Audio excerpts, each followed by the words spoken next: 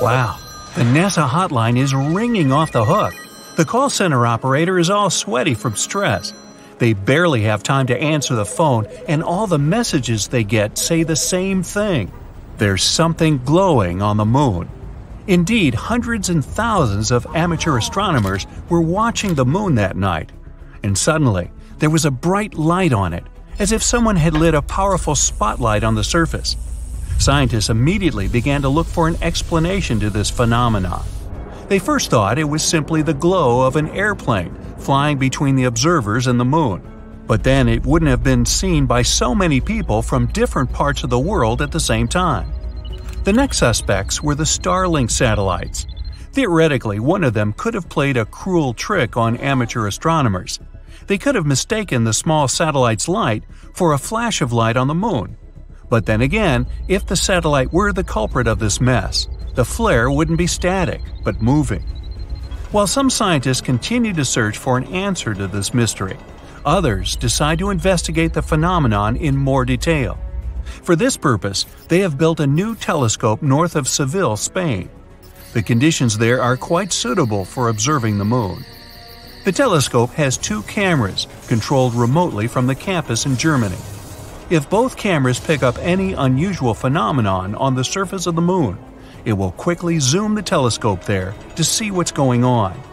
It'll also require advanced artificial intelligence to teach the cameras to distinguish between the unexplained phenomenon on the moon and the light of an airplane, a satellite, or a small meteorite that just entered the Earth's atmosphere. While the telescope is doing its investigation, we already have a theory that may explain the appearance of such bright round flashes on the moon's surface. So, the moon influences the tides of the seas and oceans on Earth with its gravitational force. But the Earth can affect the moon in the same way. Only the force will be 32.5 times stronger. While the moon orbits the Earth, at one point it may be as close to our planet as possible. Then the force of the interaction will be greatest. At this point, tidal forces may force cracks in the surface of the moon to open and release gas from its interior. A powerful jet of gas will lift the lunar dust with it, and what we see as a bright flash through our telescopes is really just a fog of dust, which is round and reflects sunlight well. If you look at it from a distance, it really does look like a flash. As the dust rises, we think there's been a small explosion, and that flash gradually fades as the dust settles down. The moon's surface has millions of craters, but something else has drawn a lot of attention to it. A giant rare hole that turned out to be a tube. It was found when the Japanese lunar orbiter was gathering data around the moon's skylight, the tube's entrance. Researchers found a specific echo pattern that suggested there was a hollow area. They discovered more echo patterns at a couple of places near the hole, so there could be more lunar tubes there. But in this big tube, you could place an entire football field, and the pit could swallow it whole. It's irregularly shaped and 427 feet in diameter. Scientists think that there could be secret caves, a tunnel system, or an entire geological wonderland under the surface. It could be a good shelter for astronauts that land on the moon, or even be a harbor for a lunar colony. No one ever managed to stay on the moon for more than 3 days because of the conditions on the satellite. It has a wide range of temperatures, low atmosphere, and no magnetic field that would protect life on the surface from things like radiation or harsh sun rays.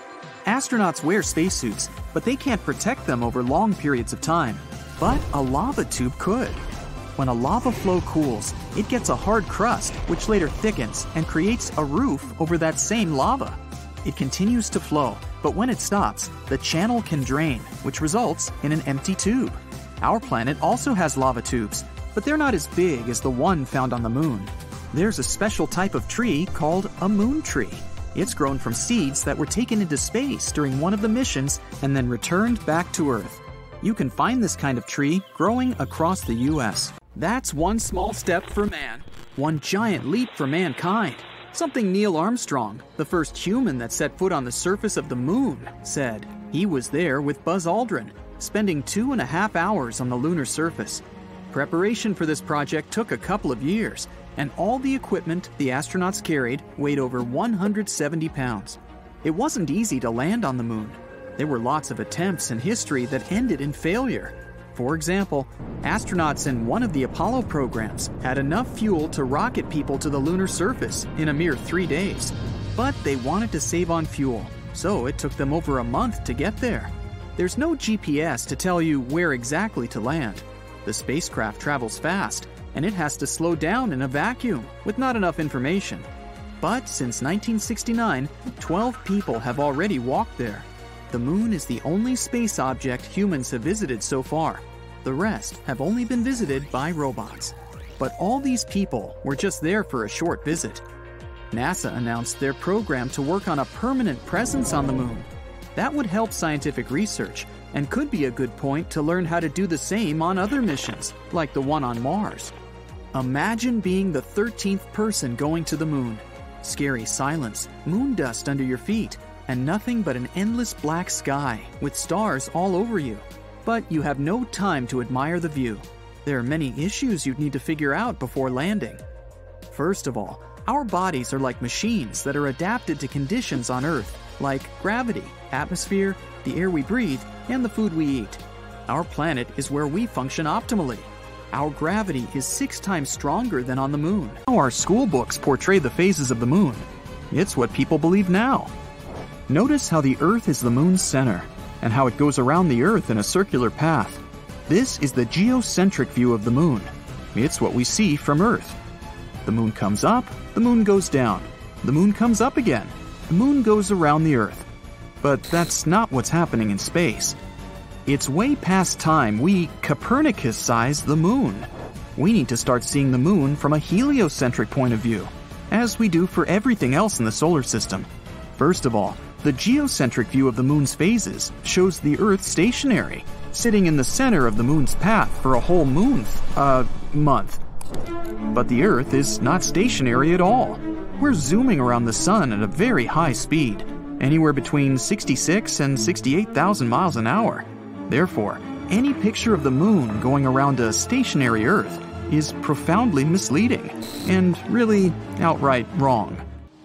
The heliocentric view of the Earth and moon moving together in space should look something like this. Notice that the moon is not going around the Earth. It's traveling along with the Earth. The space crew had been getting ready for the launch for over 3 years.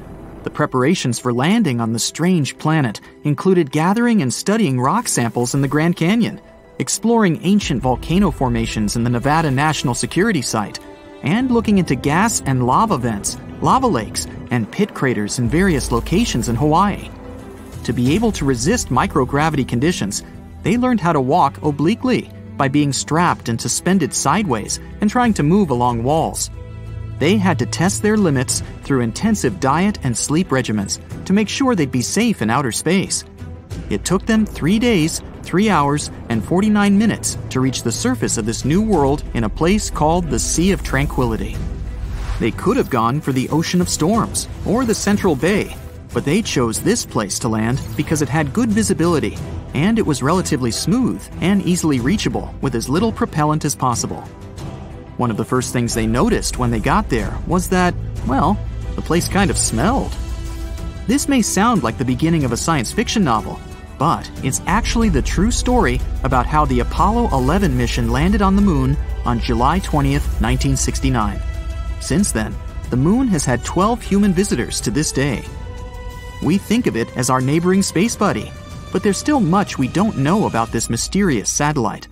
And that should come as no surprise, since the moon is actually always showing us the same face. That is because the Earth and its only permanent natural satellite are in synchronous rotation, which makes us think it's always permanently still. The truth is, it's not in a fixed position, and it is actually moving further and further away from the Earth each year by 1.5 inches. Back in 1178, 5 monks claimed to have seen the moon, being in the shape of a horn, begin to split in two from an upper point. Then fire and sparks began to blaze from the place of separation. It was as if a dragon were spewing flames. In the next moment, the moon began to pulsate and then returned to its calm state. This phenomenon was repeated more than 10 times, and the flames took different shapes each time. When this nightmare was over, the moon turned black. It wasn't until the 20th century that scientists tried to explain the phenomenon. They theorized that a large asteroid collided with the moon at the time, and it was this asteroid that should be blamed for creating the Giordano Bruno crater, 15 Brooklyn bridges wide. But in that case, millions of tons of fragments from the asteroid would have hit the Earth as well, and then people would have seen an incredible meteor shower. It would have been very bright, and the memories of it would definitely have been in the archives. But that didn't happen. Now the phenomenon the monks observed seems questionable. Perhaps they did see an asteroid fall, only it was falling on the Earth itself, and they perceived the light from the burning meteorite as something sinister happening on the moon. Or maybe the monks were simply imagining things.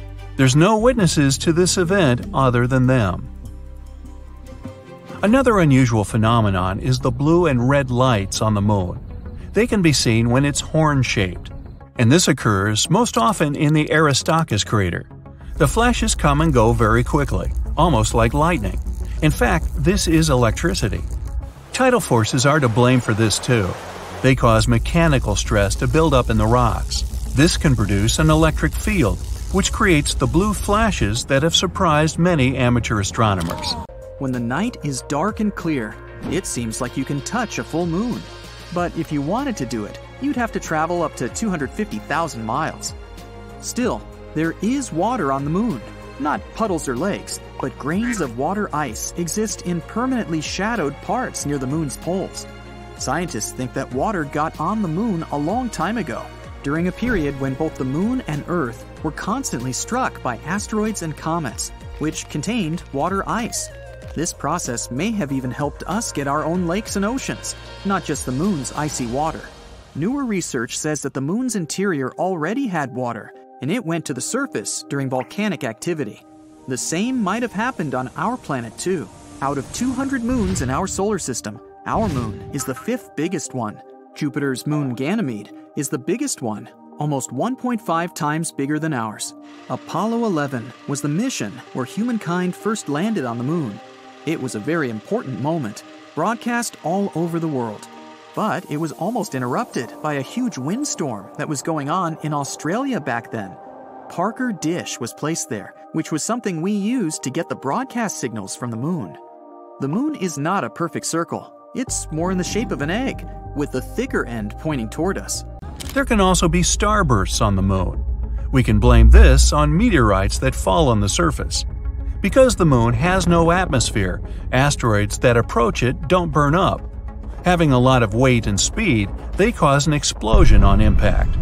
And here on Earth, we see it as a starburst. For example, on May 13, 1972, there was a meteorite impact of 1,000 tons of TNT near where Apollo 14 landed. If we lived much earlier, we might have witnessed constant bright flashes on the moon's surface. All the craters there are formed by such meteor strikes. So imagine the fireworks that were there years ago. And a lot of those meteorites were even useful too. They brought water with them. Yes, there is water on the moon. NASA confirmed this fact after studies with the SOFIA telescope. It was mounted on an airplane. The observations were made from the upper atmosphere of the Earth. At such an altitude, the dry air allowed the telescope to see even the smallest details. Water might have been in the craters at the poles of the moon. These places have never seen light, and the water there might be encased in ice. But SOFIA found water on the sunlit surface of the moon. Of course, it's only H2O molecules that are present in the dust layers, but that's something. If we manage to collect all this water, we'll get very little of it. In comparison, the Sahara Desert has about 100 times more water than we found on the moon. But an even more unusual phenomenon is happening there right now. The moon is actually rusting, just like a piece of old metal. For rust to appear, we need iron, water, and oxygen. Lunar soil has enough iron in it, and as we've already learned, there's some water too. The last piece of the puzzle is oxygen. Everyone knows there's no atmosphere on the moon, and we can't breathe there. But oxygen is still present. The solar wind brought it there. The wind from our warm star moves at an extremely high speed. It scrapes oxygen from the upper parts of our atmosphere and carries it further through space. Eventually, the wind with the oxygen molecules reaches the moon. Voila! That's it for today. So hey, if you pacified your curiosity, then give the video a like and share it with your friends. Or if you want more, just click on these videos and stay on the bright side.